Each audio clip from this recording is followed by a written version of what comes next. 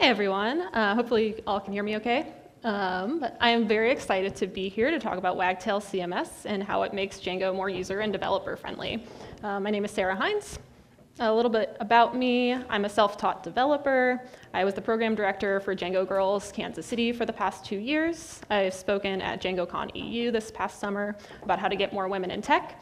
And I was a Wagtail developer for the past 3 years. I recently switched jobs, but I've used Wagtail for quite some time. So just jumping right in, on the agenda for today, we're going to talk about what Wagtail is if you're not familiar. We will build a blog site together, and then we'll extend that site's functionality with some cool new features. So what is Wagtail? Well, it's a content management system for Django. And you might think, why do we need a content management system for Django? Doesn't Django already have a really great admin that we can interact with? And I'd have to agree with the 2 Scoops of Django authors saying that the Django admin was not intended for the end user. And here it is, quick refresher. I mean, it's fine. Like, you know, you can go in to groups as a developer and add a class or an instance of a class and change your models there. But if you're just a non-technical person, you don't really understand what this layout means. You might get lost, and there's not really a good hierarchy to like how to edit things. So it's not the best graphical user interface, but it's great for developers who know exactly what they're doing and what needs to be done. So some pros about Wagtail. There is rapid page development as a programmer. There's a beautiful user-friendly admin, and it's beginner-friendly, especially for developers. Some cons, there's not as much documentation. The people that use Wagtail as a subject of Django, it's not very high. And so since there are fewer users, there aren't going to be as many of your questions that are on Stack Overflow already, which is kind of a bummer. So there's my reaction when my question is not on Stack Overflow already. There's always the source code though, right? So it's pretty simple to use, so hopefully most of your questions are already answered. Okay, so let's build a site. For every good conference talk, you kind of want to have a theme, and so I recently moved from Kansas City to Seattle, so I thought, hey, let's build a blog website that helps teach people from the Midwest or the East Coast adjust to their new lifestyle in the Pacific Northwest, because it can be very different. So yeah, there's lots of new Seattleites coming in, 1,000 per week, so let's build them some tips and tricks for surviving. Okay, your goals as the webmaster. You want to get your site up and running fast. You have a day job, let's say, and although you do want to help other people get to know the new city, this isn't how you want to spend all of your free time. So you need to get it up running fast, and you need to be as hands-off as possible after the site's live. You don't want to push up a bunch of code. You want it to be very easy to just write a blog post whenever you want. Okay, so we'll get started here. This should look pretty similar to Django at this point. You do a pip install of Wagtail, you do Wagtail start, and then your project name, we're calling ours Surviving Seattle. You change directories into your project, install requirements, migrate, create super user, run server, all that good stuff that you're probably used to if you've used Django before. So when you run server, you get something like this. This is kind of ugly. That's fine. It's just a temporary homepage template, and we're going to get rid of it pretty quickly. But if you follow that link to the admin, this is a lot different than the Django admin, and you notice the Django admin was a little bit ugly, and this is quite beautiful, and it's way more intuitive. You know that you're making a website and you're going to add pages. This is a blog site. It's easy to see, oh, there's a big button. That's probably where I'm going to end up adding my pages. There's a settings on the left hand here, you know where to add images. It's a lot more intuitive. So back to these commands that we just ran. The Wagtail start surviving Seattle. That's a lot like starting up a Django project, and it does start a Django project for you. But it does a lot of other really cool things for you as well. You get for free this really cool home app. And in that home app, you'll see a special home_page HTML template, and you'll also see your existing models. And you can tell there's a migration right here, so we know there's something going on in our models already, although not a whole lot is happening, but it's just kind of a preface for what's coming next. So in your models, you'll see that you'll have a class. It's called homepage in title case. The last word of your class has to be page. And then you have a corresponding home_page, which is your class name, but in snake case. And if you do these things correctly, a lot of magic happens. So back to the home models.py. Here's what we've got. So we've got this really cool Wagtail core models import page, and that's what we're going to inherit from. And we've got this homepage class. And that does a lot of stuff for us already. This awesome naming convention lets you forget about views. You don't have to write any URLs, and you can really just focus on making pages and spinning up models and getting your site up and ready fast. So to make this a little bit more interesting, we're going to add some models to our class. So here we've got this new thing called a rich text field, and that is from the Wagtail core fields. And this is kind of like a text field with Django, except for it's on steroids. And it allows you to get this cool WYSIWYG, or what you see is what you get editor in the admin. And so you can do things like add headings, add bullet points, all of these really cool features that you don't have to write in Markdown or HTML. So it makes adding it in the admin really easy. You also have this thing called content panels at the bottom. And this is how you declare what you want to show up in the Wagtail admin when you want to add your content.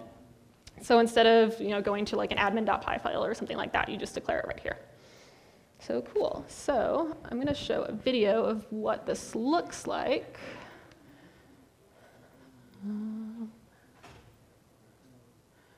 Picture. OK. So we're going to create a home page here in the Wagtail admin. You can see how easy it is. So we're going to add a child page to our root. We'll add a title here. We're going to call it Surviving Seattle.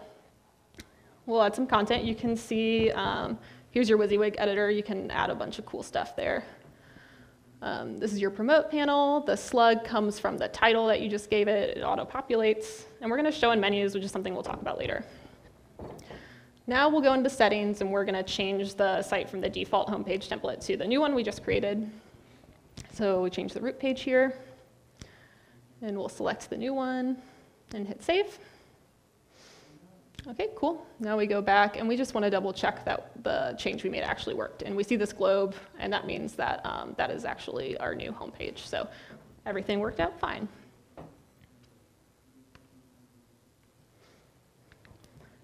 OK, so if we went to that site now, it would still show that really ugly default homepage because we haven't done anything to the template yet. So let's go back. And this is a pretty standard Django template. Extends from a base. You've got your block content that you can swap out. So again, there's the ugly one. Here's just a reference back to the model we added. It was a body. So we're going to plop that into our content. And now we've got page title and page body with this rich text filter. And that rich text filter, it lets you use those rich text fields that we added in our models. And that's what displays everything nicely. If you leave that off, you're going to get some weird behavior on the front end. So cool. Also, just wanted to point out, page is your context. So you see page.title or page.body. You can also use self.title or self.body. It's just something Wagtail does. OK, cool. So now if we go to our local host, you can see our new site, Surviving Seattle. We've got a nice little body there, and everything's looking good so far.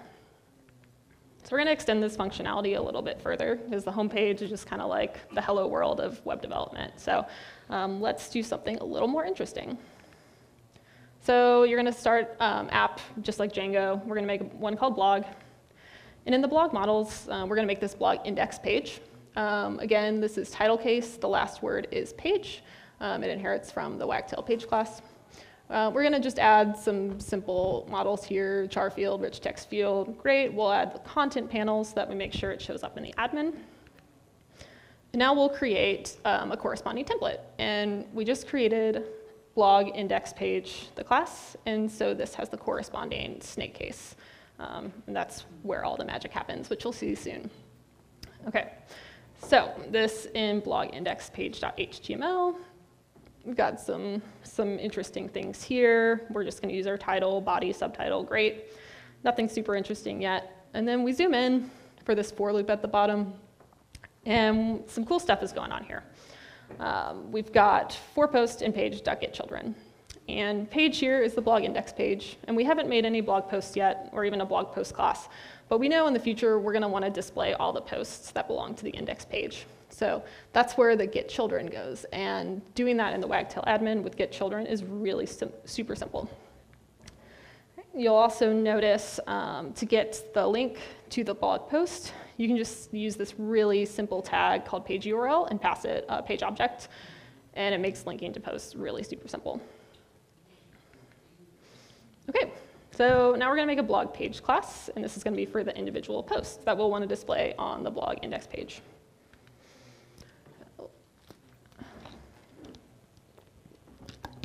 Okay, so back to our blog models. This is going to go beneath your blog index page. We're just going to make a simple class called blog page. Again, title case, this word has to be page, and it inherits from the page. We're going to make some models, things that make sense for a blog.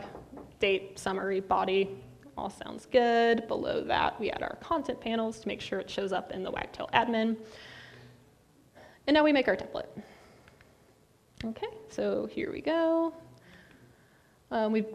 This is another way you can do URLs really easily in Wagtail. You can do page, and you can use get parent to get the parent URL. And then that's a really good way to return to the blog category. Okay.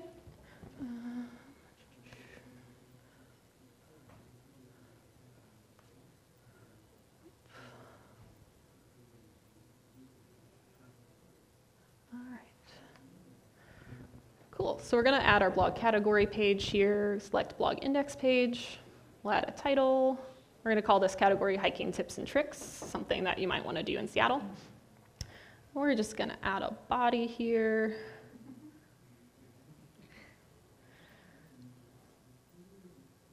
All right, cool, publish that. And then we're going to add a blog post to this blog category. So we're going to add the blog page type. We're going to call it Don't Forget the 10 Essentials, which is, if anyone goes hiking, you know, those are the things you need to bring. It's got a really good date picker. We're going to add a summary. We're just going to copy pasta some text from Social Good Ipsum, because we're in the Pacific Northwest. All right, we're going to publish that. Great. So that was pretty simple. And then if you go back to the front-facing side,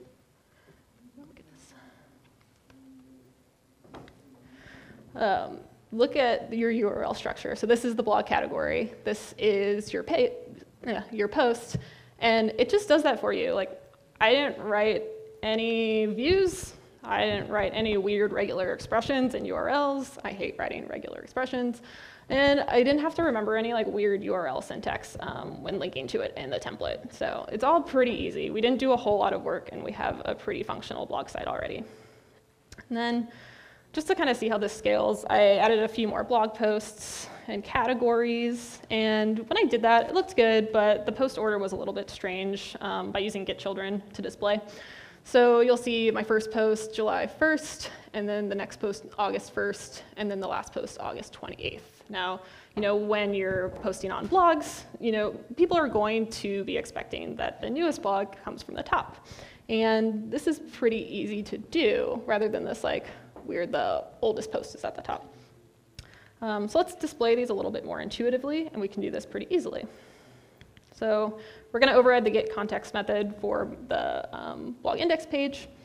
We've got, zoom in a little bit, self.getChildren, self being the blog index page, getChildren being the blog post here. We only want to select the live ones. You can do drafts in Wagtail, but we don't want to display any drafts. And then we're going to order by the descending first published at. So that little negative sign just means do the opposite. So it's pretty much like saying last published at. And then we add the blog pages to the context. We can reference it back in the template. And there we go. Now on our blog index page, we can replace, in our for loop page.getChildren, we just replace it with blog pages. So that's what it used to look like. This is what we're changing it to. And cool, now we've got it in the right order. That was pretty easy. All right, now we want to do something. We want to add all the blog categories to the home page. And we don't really care what order they're in, because it's kind of up to the content editor or us. Because, you know, blog posts, it makes sense to do them in descending order, but, you know, the categories are just kind of how we feel in the moment. So using page.getChildren is totally fine here. So in the home page, we're going to loop through all of the home page's children, which is our blog index pages. and then just list the title and the body. So pretty simple there, and you get something like this. So we've got hiking tips and tricks, surviving the rain, pretending to like Dave Matthews Band, which has been the hardest one for me, public transportation options, and dressing in all black. I did not wear my Seattle attire today. It was a little too hot for San Diego, but normally I'm in all neutrals now. All right. All right, so this is, if you do want to change the order, let's say that, I realize now that it rains 9 months out of the year in Seattle, so maybe surviving the rain is a little bit more important than hiking tips and tricks, and we want to change the order of that. Wagtail makes it really easy. So, one last video for you all. Oops. Okay, before I start, so the default order that it shows is the last page that you edited, so which is really nice if you find yourself going back and editing a page, but to get to the ordering, you just hit this little ordering button, it puts it in the real order, and you just drag and drop. And I don't know if you've ever tried to change the order of something in the Django admin, but it's not very fun. So this is really helpful, especially if you're trying to help your content team who wants to change the order of stuff on their whim, and there's not really a logical reason behind it. This is really helpful.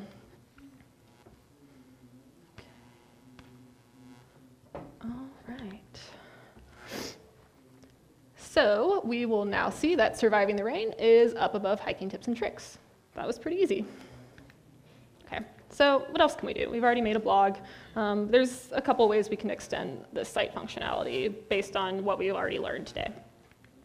So Wagtail revolves around the concept of hierarchical tree structures. If you have a computer science degree, I'm sure you're very familiar with trees. If you do not have a computer science degree, you also are familiar with trees. You might just not know it yet. This is our tree structure right here. We got home pages with our root. We have a bunch of children. These are our blog post categories. And then these children have their own children, so these blog posts. So you've used this with your operating system. You can change directories down into a child folder and then list those files in the directory. It's all kind of the same concepts here. So because it's set up like this gives you access to a lot of cool methods that you can take advantage of. So we've already talked about get children, get parent, but you can also do get ancestors for great grandchildren or great grandparents, and siblings. That's another relationship that's really powerful. You also can use these in the query sets as well, which is really nice.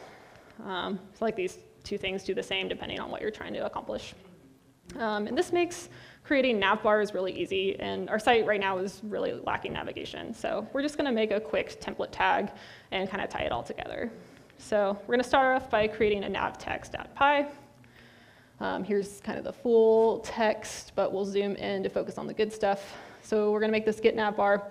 We want to get the main site, and then from that site, get the root page. And these things, if you're wondering where site.objects come from, in the first video, whenever we changed the default homepage, or the default root page, this is where it comes from, and this is your default site. You can have multiple sites running in Wagtail, but it's a little out of scope for the presentation. So in this instance, it's just the default site. And then we want to do homepage, get children, to get all those blog categories. We only want the live ones. And then there's something new called in menu. And this is a really great little tool too as well. So you'll see that this is when you're editing a page. Content is where you would add the new text and titles and things, and the promote panel has all this extra fun stuff like your slugs. It also this little boolean to show in menus. So sometimes you don't want to show every single menu in your navigation, sometimes you do. So you can toggle that on and off there. Then you just return pages so you can use it in your template.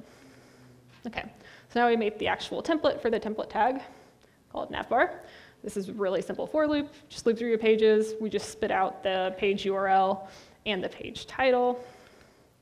Load that in the base HTML so you see it on every page. Cool. There's us loading our template tags. There's us calling that method. And then cool. So now we can access any of these blog categories from any page on the site. You can take this a step further too with all the things that we've kind of learned already. You can create a nav dropdown because you can nest get children indefinitely. So it makes it really easy to do something like this, where you display all the blog posts underneath the blog category. And you do that pretty quickly. So hopefully you learned a little bit about Wagtail today. We built a site together in about 25 minutes, and then we extended that site with the new navbar functionality. Now, I barely scratched the surface of Wagtail in the past 20 minutes. There is so much more it can do for you, but those are some of my favorite features for small marketing websites. I encourage you, if you found this talk useful, to go explore their other features that they've got. And if you're interested in looking at these slides later, you can find them at sheins.github.io/wagtail. And that's all I have for today. Thanks so much for coming to my talk.